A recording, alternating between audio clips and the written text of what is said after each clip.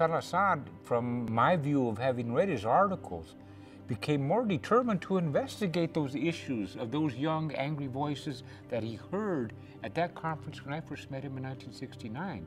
I think he started taking those issues and those crises and those controversies far more seriously because he became to understand them more than he had the first time that I met him. I think he started to change